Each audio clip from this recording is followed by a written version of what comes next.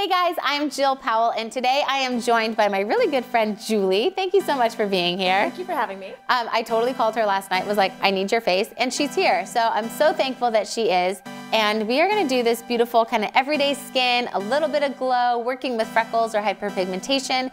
If you wanna know all my tips and tricks, if you wanna know all my tips and tricks, go ahead and stay tuned. And don't forget, I always link all my products below. So if you have questions on the products that we use in any of my videos, check out the video description and you will see the links to all my products.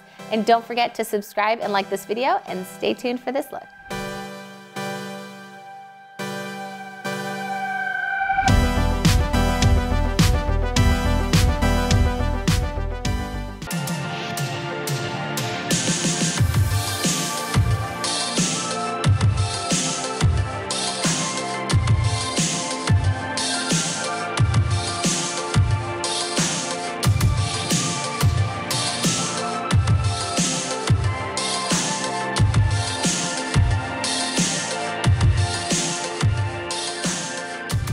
Okay, so we are here with Miss Julie, and it's funny because we actually call each other Miss Jill and Miss Julie. Because we have kids, our kids are friends, we've known each other for years, so thank you so much for coming today. Thank you for having me. I called her and was like, I need your face, and you're here. We're here. So I've done your face before. It's not new to me, but you just got back from a cruise and you're nice and tan. I mean, jealous, right? So she's got some tan going on, so you also have freckles. So we're gonna kind of even it out a little bit. You kind of don't wear a lot of face makeup typically though, right? Just kind of smoothing. You don't like, she's not like a heavy makeup person. So we'll do some of our kind of tactics that we use. You will see a lot of her skin tone like even out, but I'm not gonna completely cover the freckles because we don't wanna look cakey or heavy and it's just not her style. Plus she has freckles all over her body. And if you have freckles everywhere and then you take them all away on your face, then it's a little obvious, guys. So we're gonna make it just look really pretty and natural and go from there. Okay, so you have already prepped with moisturizer, correct? Yes. Okay, I might do a little primer, but makeup stays on you pretty well, right? Yeah, mostly. So Julie is a teacher, also a PE teacher sometimes. Yeah, sometimes. 2 periods a day. Funny story, she used to be a PE teacher full-time. Now it's only 2 periods a day, but she teaches a little bit of everything. I can't wait for your students to see this. Oh my God. You know, your students like me. They do. So we're gonna start out with a primer. This one is Hourglass Veil. What's great is it has a little bit of SPF in there. So Miss Julie knows that it's important to wear SPF every day, especially you're out in the sun with your PE students, you're out in the sun with your crews, but you wear sunscreen. Every day. Yep. And you have a little girl who has the cutest little freckles, and she is very fair, and you put sunscreen on her every day, right? Yep, every morning. Yep, it's part of the routine. So sunscreen is going to help save your skin, keep you looking young, and it's good to get it in either your moisturizer separate, or if you skip it in all of that, at least your primer, if not your foundation. So I'm gonna test this color. We didn't try any colors. This one actually looks kind of dark, but you have some tan going on here. So I might just play around with it. So this is Lancome Skin Feels Good. It is a little bit dark, so I'm gonna put a little bit of this on and then probably lighten it up as well. I think I have another one of these that's a little bit lighter, which I might go grab. But this definitely matches the color in your chest. So I do like that we're kind of pulling it all together. So it's not covering up her freckles, but it's giving her natural skin tone a little bit more color. Bring some along your cheeks as well. You've used this one before, right? Yeah, that's what I use. So it's nice and light. It's like kind of like a tinted moisturizer. It doesn't really feel heavy. Nice. It lasts the whole day. Yeah. It's good stuff. It has some coverage though, but it's not like heavy. It just, I mean, it does. It makes your skin feel good. So perfect name. And I'm using just like a domed foundation brush. This one is by Sigma. It's the Concealer Blend Kabuki F79, which I tend to like this one because it just kind of gives that airbrushed finish. So do you apply it with your hands though? No, I use a brush. You do? I do. Wow, I think Somebody taught me that. I think you've learned from me. I love this. All right, so. I always do what Miss Jill tells me. Amazing. Given some tips over the years. Tips and beauty products and just sharing stuff. I actually really like this color on you. So, I mean, your skin was a little bit lighter underneath, but your freckles, you know, do give you a lot of color. So, I do like this on you. Good to know. So, just so you know, this is 4N sand. That might be your summer color. Maybe I'll go buy it. Yeah, this might be your summer color. Go buy a bottle. Because you change a lot. Like in the summer, you definitely get a lot darker. Yeah. You guys like to vacation. We do. All right. So I do like how that's looking. I might add just a little bit of another foundation in some areas to really brighten and create some dimension. Okay, so we have a majority of foundation on. I'm going to move to concealer. And I know I'm jumping around a little bit. I think I'm going to do another foundation along your jawline, but I do want to conceal a little bit and kind of brighten in areas.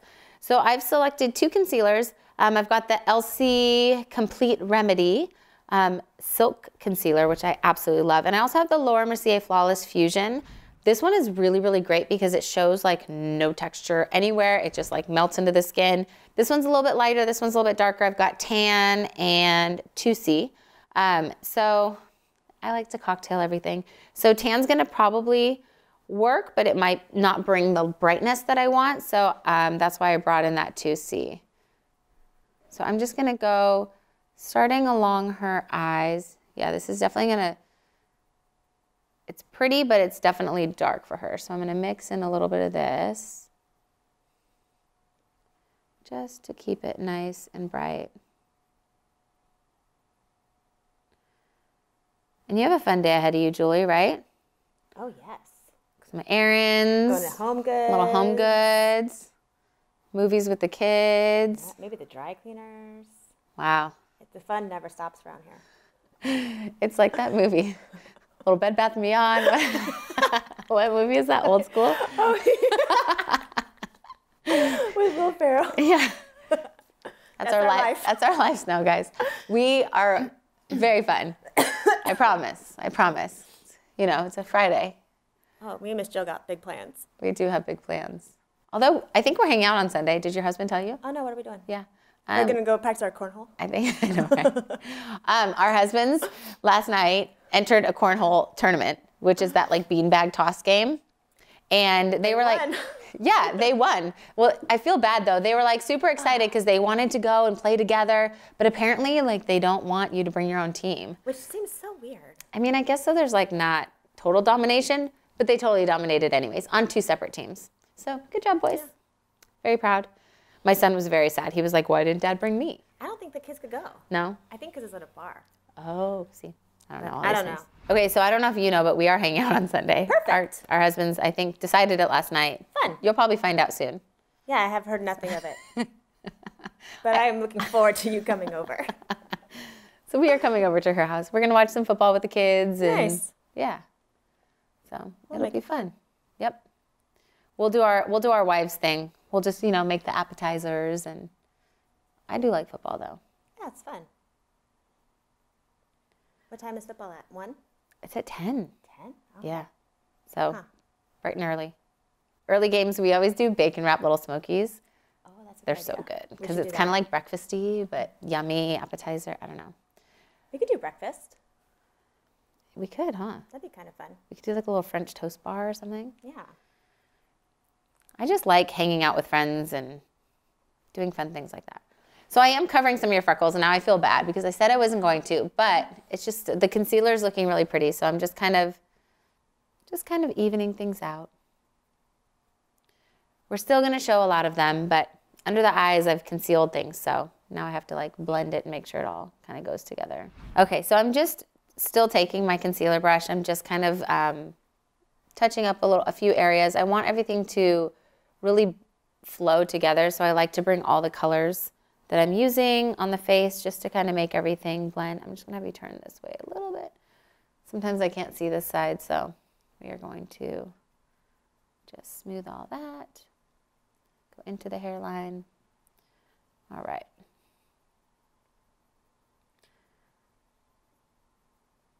So we've pretty much finished her foundation. I'm going to go in and do a little bit of contour, a little bit of blush.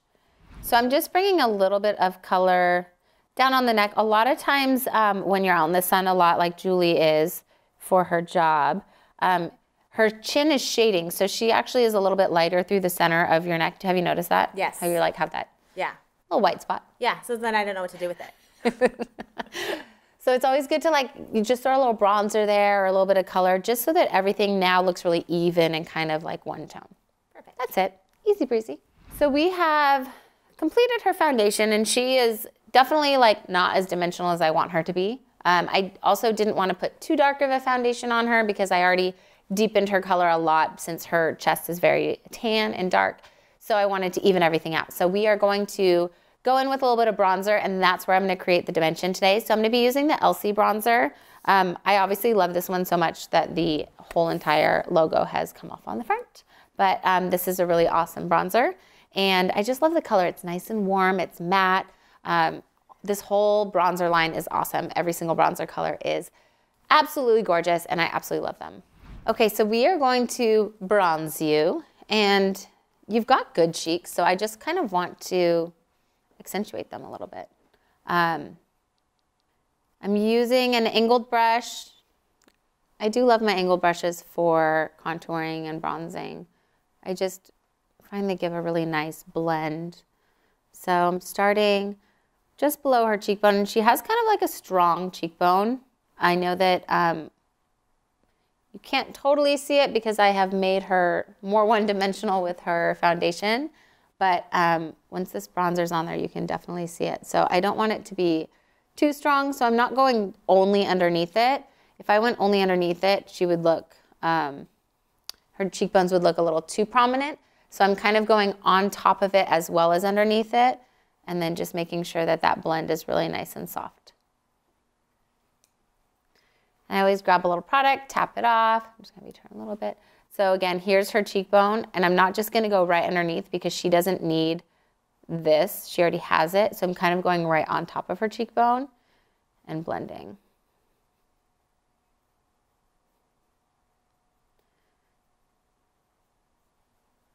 Do you use bronzer every day? I do. Yeah. Because you told me to. So a lot of my friends do whatever I tell them to do. Pretty much. And they use all the makeup that I tell them to buy. Pretty much.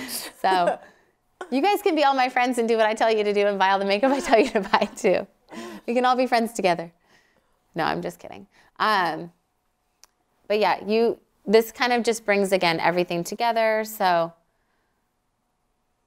I like it. And then you have like a tiny nose, so you don't need like nose contour, but I am going to bronze it just a tiny bit. Again, to bring everything really uniform and together. And maybe a little bit on your chin, and then I'm just going to add a little bit to your neck. How are we looking? Good? I think so. You can't see yourself. I'm hoping good. Then I like to step back and just make sure everything's looking nice. And I'm happy. I'm happy with how this is looking. And Julie, you have really like glowy skin. Thank you. So I don't know what skincare you use, what exfoliators you use, but you definitely like are naturally glowing right here. I mean, I'm jealous. I want to naturally glow like that. I have to highlight myself. So we are going to still add a little bit of highlighter just because I like glowy. Do you like glowy? I like glowy. Okay, good. Good, good. I like whatever Miss Jill says I need. So I always love a little glow on the skin, and I just got these. These are new BH Cosmetics palettes. This one is called Blushing in Bali. I mean, who doesn't love Bali? And I really like the graphics on the front, so it's super pretty. We've got a couple blushes, a couple highlighters, and with Julie's skin tone, I am gonna go for Sunkissed, which is more of a gold shimmer, and this is the first time I'm using this, so we will see how it looks. And I'm just going to, ooh. It's very, like, definitely has an iridescence to it, definitely has a shimmer. I'm probably next time would use a fluffier brush because it's a little strong. I know Miss Julie. And but for all of you makeup lovers out there, I think that you could definitely get away with using kind of this size of a brush. It's just going to put it on a little strong for Miss Julie, but it's going to look awesome on camera. So just get it right here on the tops of the cheekbones. And I'm going to do a little bit just on her cheeks right here. Let me see. Look at that glow. You are definitely glowing. Okay, so then for blush, I'm going to use the same palette. I don't know. I kind of want to mix these two. I know, I'm mixing two different colors. We're just going to see. I'm feeling if I do just the coral, it's going to be too orange. And I'm feeling if I do this plummy color, it's going to be too dark. So these have a lot of pigment. Like a lot of pigment. I mean, amazing. But I definitely want to blend it out. So I'm going to take just a clean brush and blend what I've applied. So I do like that. Little coral, a little pomegranate. These are very strong pigments, so I'm actually going to wipe a little bit off on my hand and then come in.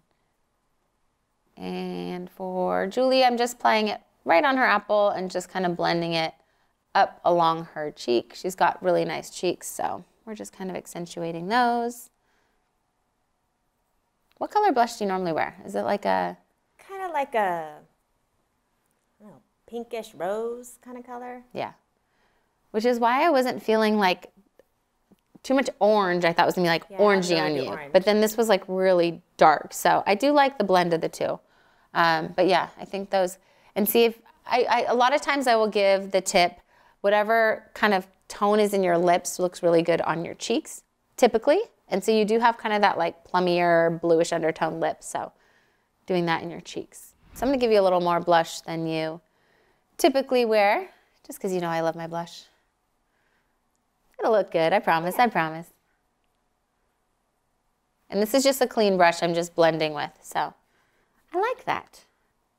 And Julie's got, like I said, that kind of plummier, bluish undertone lip, so that is kind of how you can make everything match. Plus she's got blue eyes, so a lot of times you can look at eye color, hair color, and kind of determine based on that what would look good on your cheeks and lips. All right. So I'm just brushing through her brows. She had a little bit of peeling, so I wanted to get that excess skin off. And then I'm just going to add a tiny bit. Do you do brows typically? No. Not every day, right? What to do. Yeah. I feel like you don't do them every day. But when I do your makeup, I do your brows. Yeah. Just slightly, right? Yeah, I think so. Okay, so I'm going to keep your brows pretty simple. I'm just going to use a brow powder. And this one is by Anastasia. And we're just going to basically like, I'm using the lightest color here in medium brown. It's like a light kind of ashy beige, I guess. And I'm literally not trying to darken her brows at all. I'm just basically completing them and making them look nice and shaped. But you can see that the slightest amount of color is adding to them. So if I had used the darker shade, because she's blonde, it would make them way too dark. So I'm just going to fill in a little bit. And then I like to take my brush and just flick the hairs upward because it kind of gives a nice brushed through effect. Just gonna clean the bottom, make sure it's nice and perfect, and then flick through just like that. And you don't need more color than that. If you did more color, it would just look too strong for your blonde hair. So see the difference? I mean, you can see like this side just looks really clean, and then this side, it's not bad, but it's just not as perfected. So that is why we fill in our brows, people.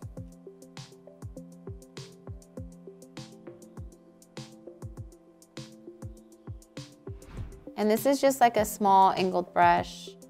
I like kind of more dense, medium length angled brushes when I'm doing powder, just because it gives like a nice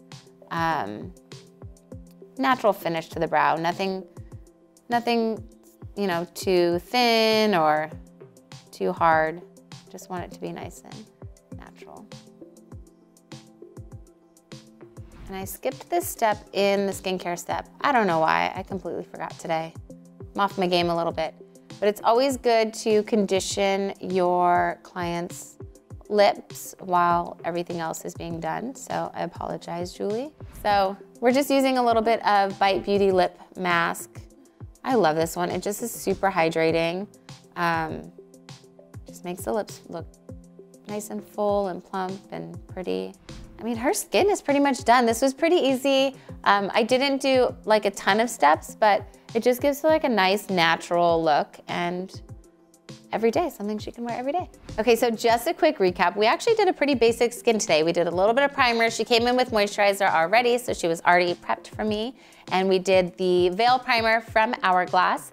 And then I went ahead and used the Lancome Skin Feels Good foundation / tinted moisturizer, whatever it's called, pretty much all over, mostly on her forehead, cheeks, and then I went in with the Elcie concealer as well as the Laura Mercier concealer, and I just kind of brightened up around the eye area, concealed a little bit around the nose, and then blended my residual around the jawline, chin, and kind of any other areas just to make sure it was all even.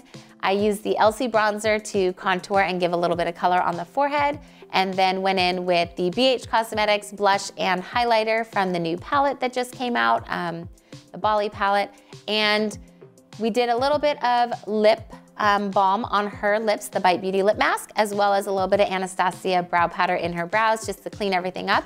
But this is just a super simple everyday look. She has freckles, she has you know, a little bit of, not discoloration, but 2 different tones in her face. And this is just one way to bring it all together. So you can see that the foundation I used was a little bit darker because I wanted to make sure that everything blended with her neck. So I took a look at this color, and that is kind of where I drew my inspiration from, just to make sure everything flows and looks amazing. And so she's glowy, she's beautiful, it's not heavy or cakey, there's no powder on her. It's just kind of beautiful skin. So I hope you enjoyed this look, and leave some comments below.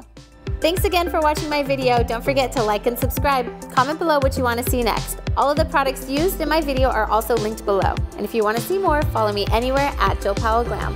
Thanks again.